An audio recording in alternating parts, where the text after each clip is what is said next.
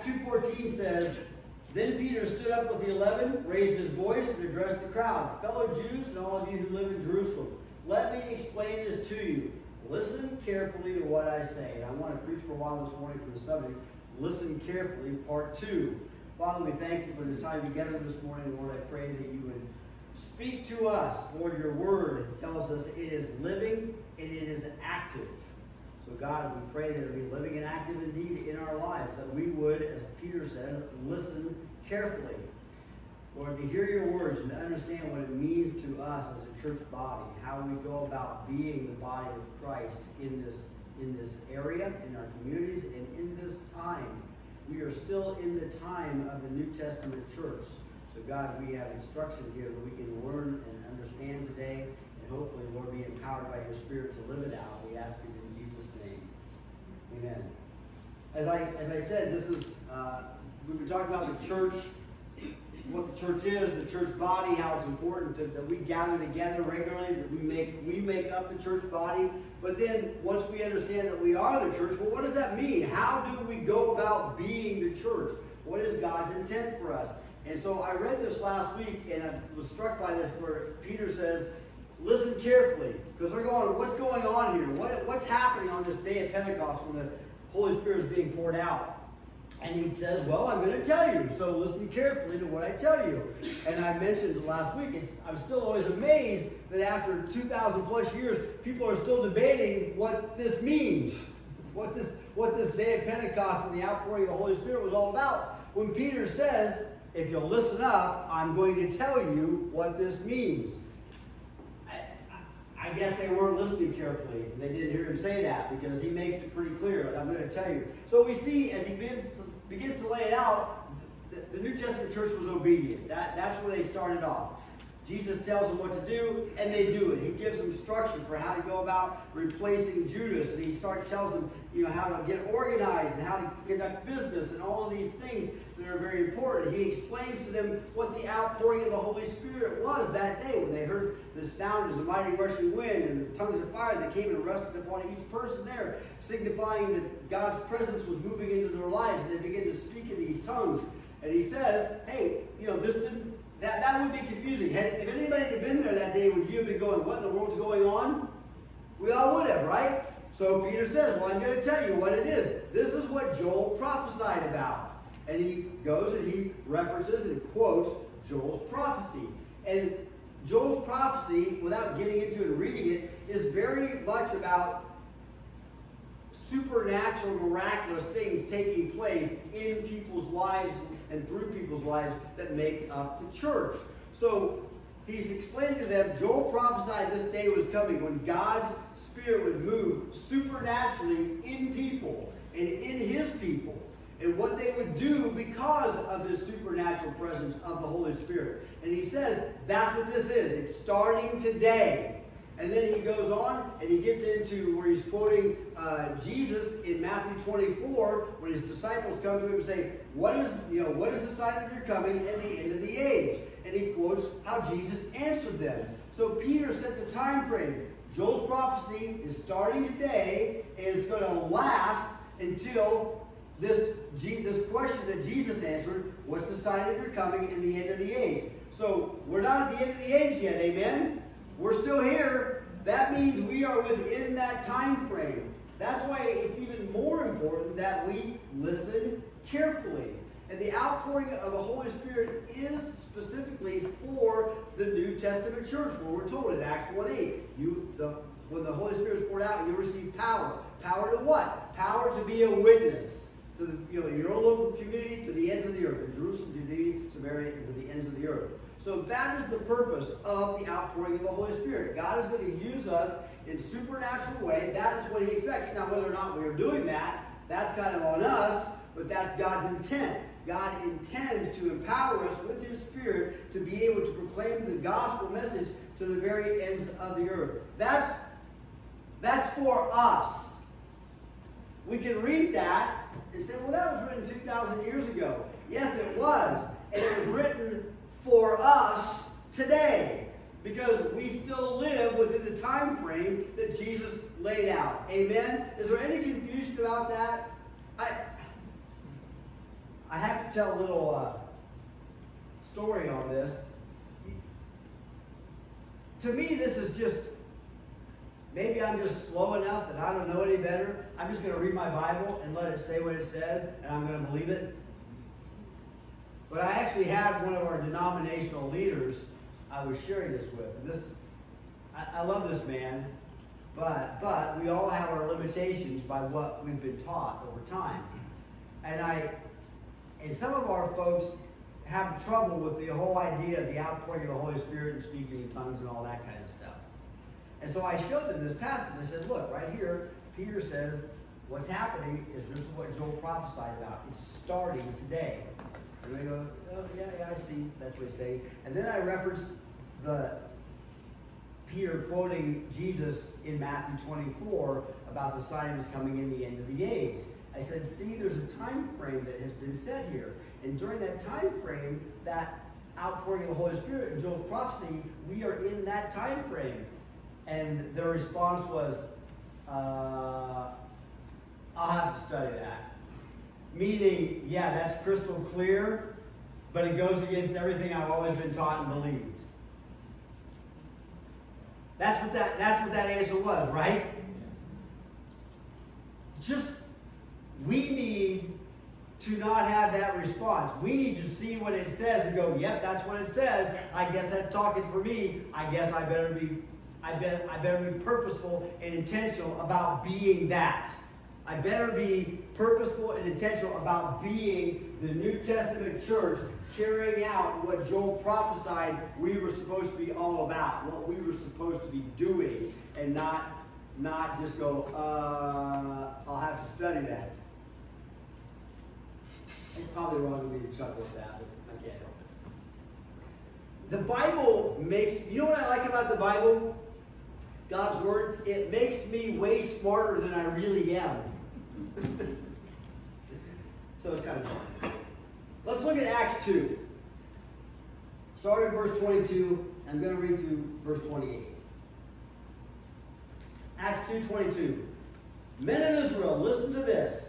Jesus of Nazareth was a man accredited by God to you by miracles, wonders, and signs, which God did among you through him, as you yourselves know. This man was handed over to you by God's set purpose and foreknowledge, and you, with the help of wicked men, put him to death by nailing him to the cross.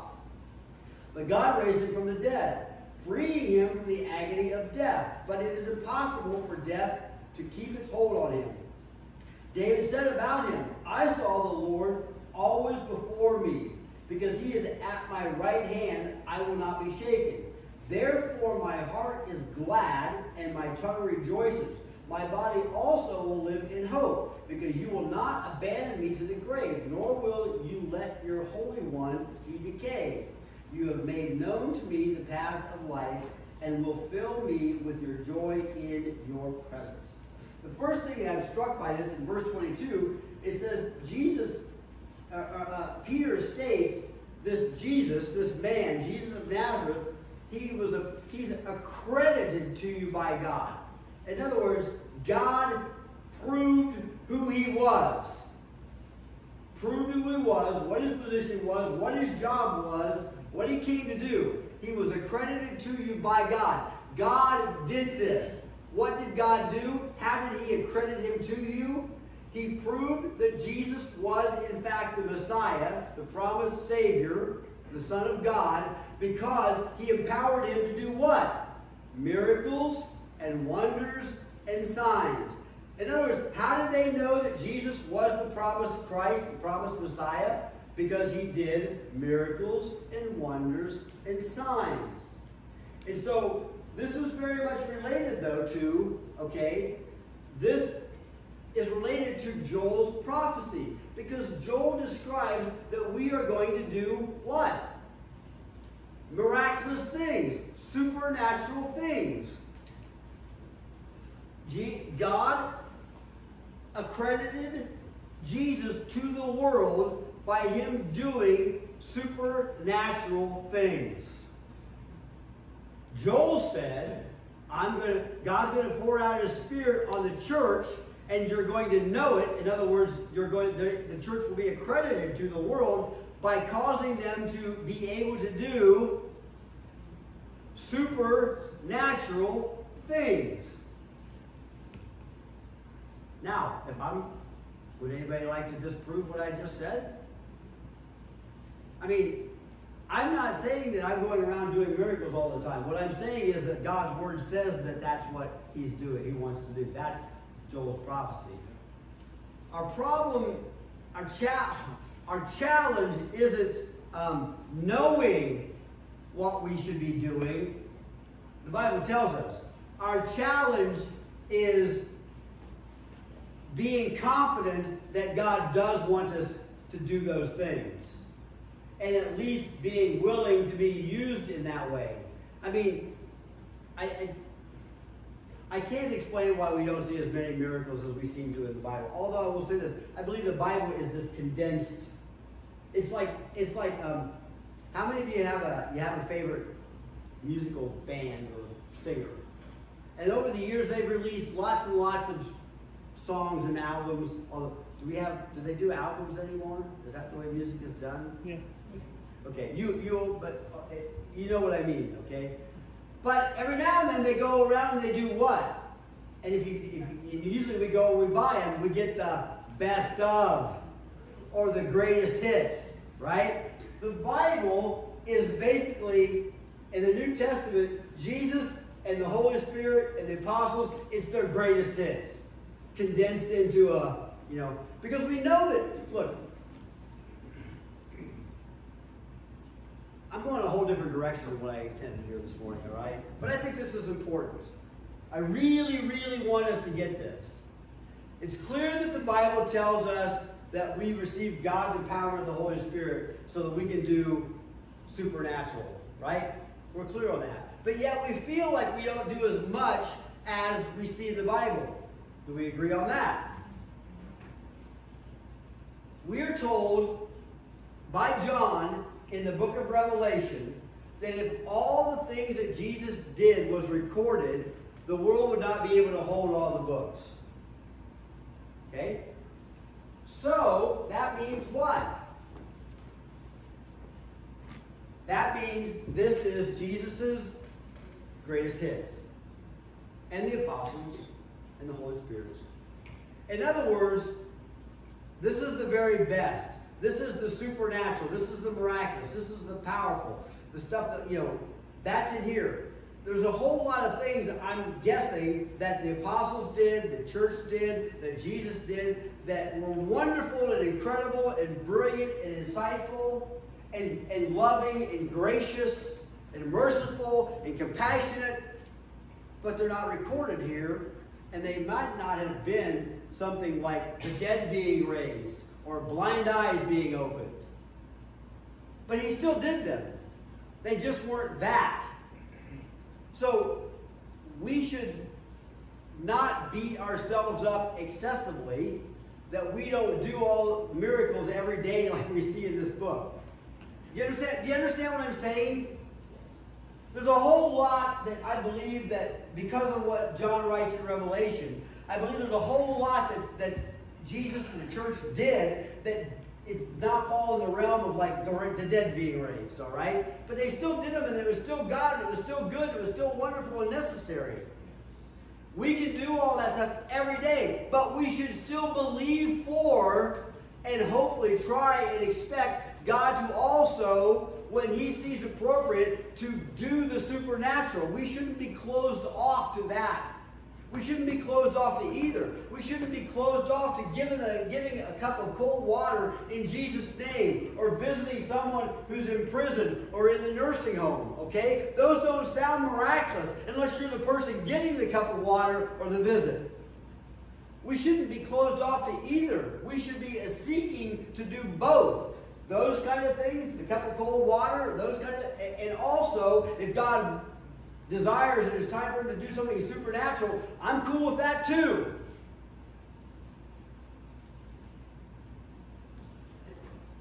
Am I making sense here this morning?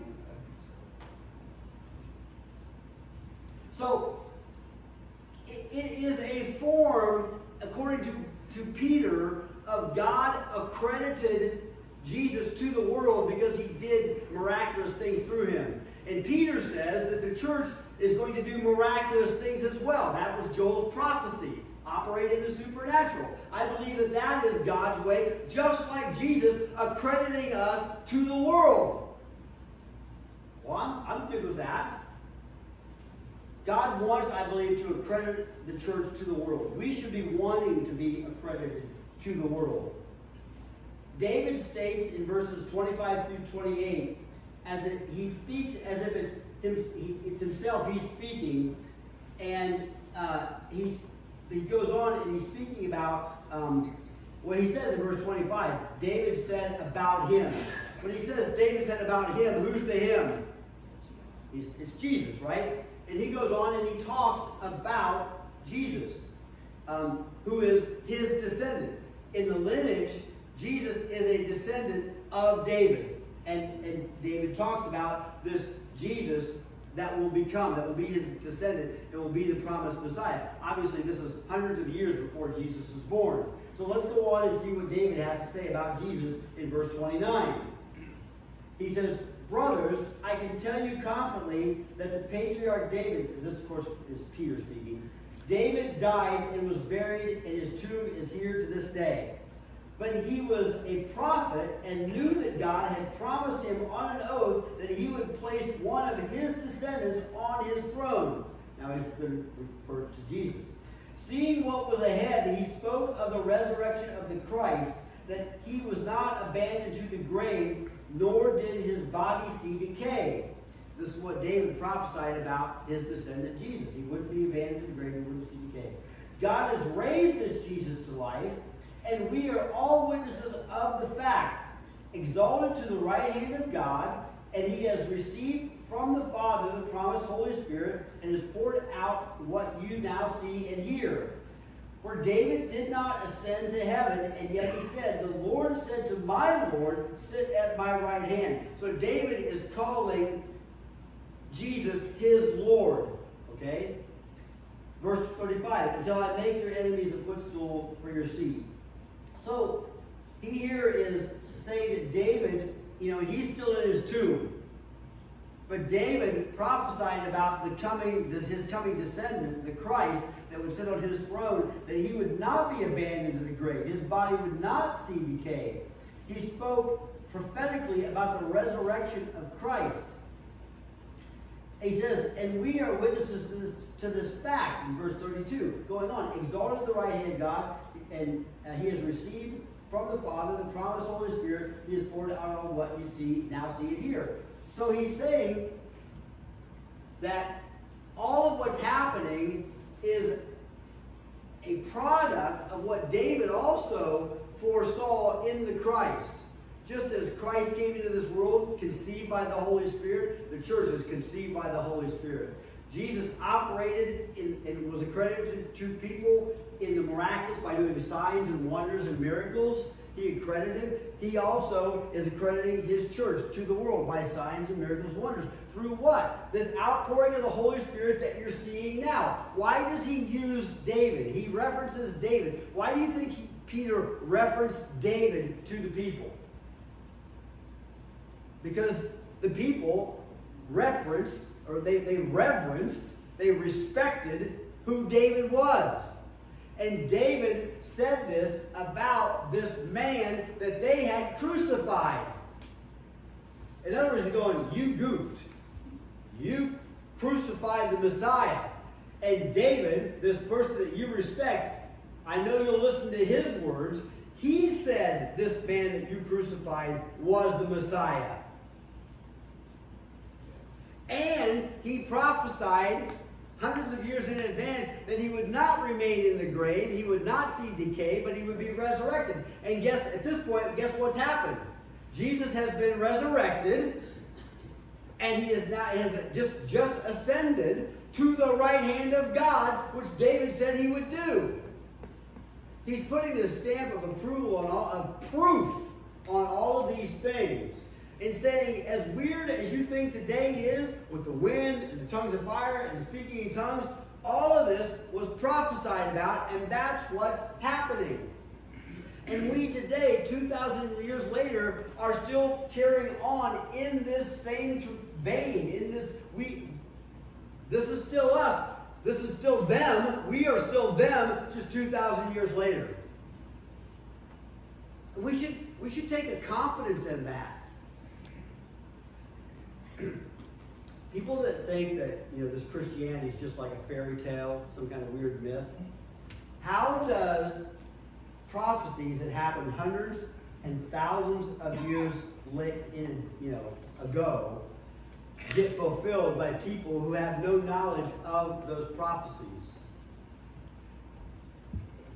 How does that happen? If it's just a myth, if it's just a fairy tale, how does that happen? Well, the answer is that it happens because it's not a myth, it's not a fairy tale, it's true. The reason Peter's explaining this to these people is because they don't know this or they don't get it. They haven't connected the dots. Remember last week when I said I love the Bible because it's like a puzzle and you get all these pieces and you put them together. It's like, oh my gosh, what the picture that it paints.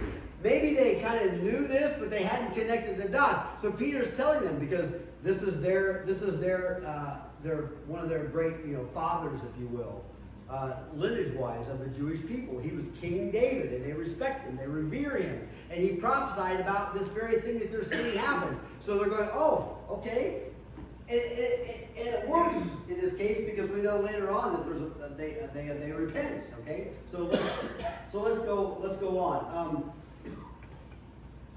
It says that before I go though, it says that Jesus in verse 33 is exalted to the right hand of God, and the Holy Spirit has now been poured out as He promised. Right? Is on the right hand of God. He has received from the Father the promised Holy Spirit and has poured out what you now see and hear. So Jesus is ascended to the right hand of God, and the Holy Spirit is poured out now that He's left and He's ascended. I'm going to ask you a question. How many of you think it'd be great to have Jesus still walking the earth today? Anybody think it'd be great to have Jesus still walking the earth today? Can I tell you something? You are mistaken. We are better off to have Jesus at the right hand of God, interceding for us, which is what it says He lives continually to intercede on our behalf. And this Holy Spirit here who can be with every one of us simultaneously instead of one man just walking around and maybe you come into contact with Him and maybe you don't. That's my take on it, all right? As much as we think, and I agree, it'd be amazing to see Jesus face to face. We're better off. I think God's plan, the way He planned it, is probably better. Seeing how He never makes mistakes. But what that says to me is we should understand how blessed and how privileged we are that God gave us. We live in a time where God has given us something better than Jesus' physical presence. I will confess, I don't always understand and appreciate that. Sometimes I go through my day and but that's what the Bible teaches us. We are better off today than Jesus physically being here. Do we understand how privileged and blessed we are? This sermon isn't going anything like I thought. Shocker. But you know what that tells me? Hopefully it's God that's talking to you through a jackass. You know, God did speak through jackasses, right?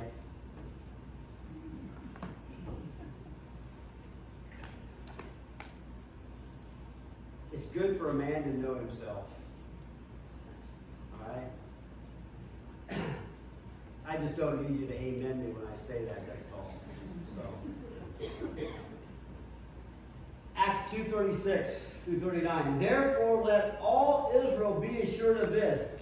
God has made this Jesus, whom you crucified, both Lord and Christ. What do those words mean? Well, we know what Lord means. It means He's in charge.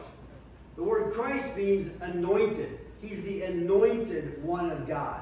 So he made this man that you thought should be crucified on a cross. He's actually your Lord, and he's anointed to be Lord and to,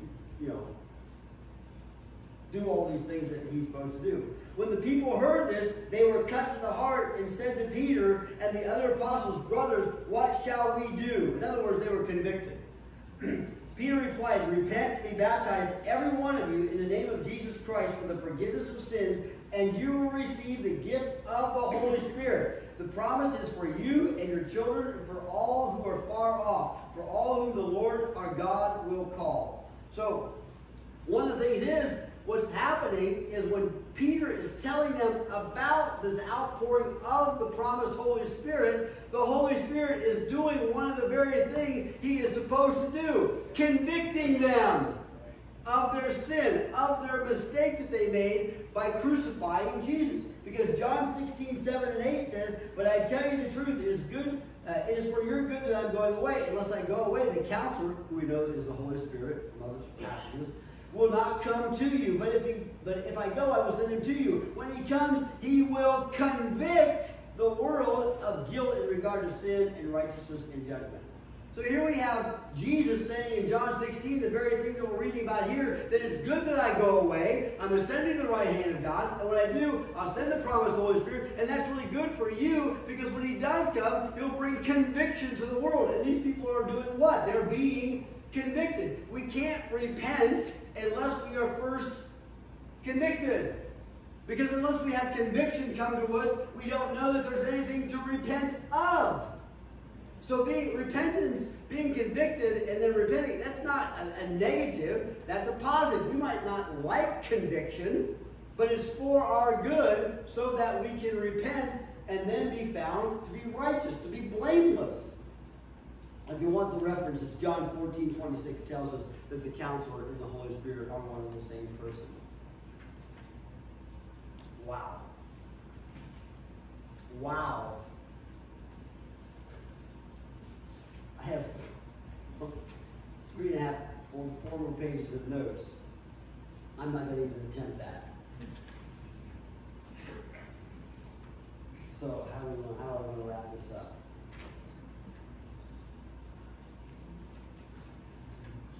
Let's just go on. I'll go a little bit farther and I'll figure a way to wrap it up. Acts 2, verse 40.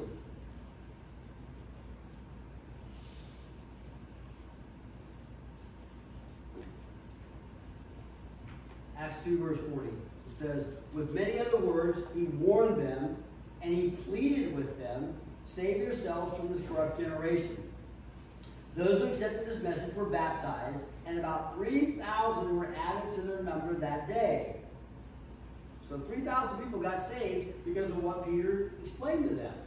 And they received the conviction that the Holy Spirit brought. They said, "What should we do?" He tells them, "Repent and be baptized, and you'll receive the gift of the Holy Spirit." So they're doing this. And once they've now done this, verse 42, they devoted themselves to the apostles' teaching and to the fellowship, to the breaking of bread, and to prayer. Let me just pause right there. In other words, they repented, and then they received more teaching for more understanding, and guess what they did? What's kind of describing? They kept meeting together as a church. Doesn't say they watched. They devoted themselves to the apostles' teaching on Facebook and watched the videos they posted on YouTube. It didn't say that, does it? Now, all of you are mad at me, but there's somebody going to be out there watching later on that's going to be mad at me. That's okay. I'm on God's side, all right? He is describing that they are meeting together, as we're told in Hebrews 10:25, don't stop meeting together, and they're benefiting from it. They're growing because of it. Everyone was filled with awe, and the many wonders and miraculous signs were done by the apostles. All the believers were together and had everything in common, selling their possessions and goods they gave to anyone as he had need. Every day they continued to meet together in the temple courts. They broke bread in their homes and ate together and with glad and sincere hearts, praising God and enjoying the favor with all the people. And the Lord added to their number daily those who were being saved. Because they were they were meeting together as a body, because they were receiving instruction, because they were praying together and just being together and supporting one another. I'm just to say, you're supporting one another. It's important that we do this. I referenced, somebody asked, what's a holy kiss? The Bible talks about a holy kiss. I'm assuming everybody I see practice it, just to, kiss somebody on the cheek or something. I would just let you know, I don't holy kiss women that aren't my wife, all right? But the Bible still says to do that. But they're being together, they're supporting each other, they're encouraging each other, they're lifting each other up. If they need a hug, they get a hug. If they need a holy kiss, they get a holy kiss. If they need prayer, they get a prayer. If they need other needs met, they meet those needs. And we do that when we join together like this. It's why we're going to continue to take, folks, I don't want it to go on all day long. We're not going to have a banquet here. But you don't have to, when we get our coffee and a donut, you don't have to rush back to your seat. We come together like this, but I just realized, God really had to hit me upside the head. It's like, Randy, you're preaching on being the church and being the body and being there to build each other up, and yet you're only making time for people to come in, sit down, get a sermon, and get up and leave. Okay? That's not conducive to joining together and encouraging each other and giving each other a hug and a holy kiss and all that. So don't feel like you got to rush back to your seat. But it's more than just even here, because you give of your tithes and your offering. The church can meet people's needs when they're going through tough times. And I'm so excited that we've been able to do that recently with somebody that was going through a really tough time. And we as a church, because you give, it's you that did it. We talk about the church. Well, you're the church. Well, we helped somebody through a really tough time. It's not me that did it. It's not the church. It's not this building that did it. It's you that did it. Because you give of your tithes and your offering. When people have needs, we can help them. And now they got a new job coming up. And awesome. Praise God. That's why this is so important. And when we do that, what does it say? They were adding to their number daily. And that's what I believe. I think if we'll just be the church as we see it in Scripture, God will add to our and I don't say just to add to our numbers, it impacts more and more people. That's what we're called. We're called to impact the people that we come into contact with on a daily basis for the gospel of Jesus Christ. Amen? That's what God wants us to do. So all of this to say, it's not me saying it, it's Peter saying it. And through Peter, God is saying, listen carefully. I'm explaining to you what this whole church thing is all about. This is what it's all about. Amen? I'm going to stop right here because I think I like ending on the idea that 3,000 got saved and God was adding to their number daily as they just simply acted like the church, like God intended them to be. And the beauty of it is we can receive the teaching from God's Word, but we can also receive empowerment from the Holy Spirit to put it into practice, and that's what God wants.